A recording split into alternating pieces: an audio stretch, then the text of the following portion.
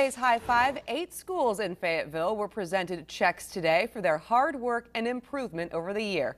Several state leaders, along with the Fayetteville Chamber of Commerce, presented the checks totaling $369,000. The award money is given through the Arkansas School Recognition Program. Butterfield Trail Elementary was one of the schools that received a check. We always have a list of things that we would like to have or need to have, and as grants come available and funds come available, you know, we've got a list and we know what we need.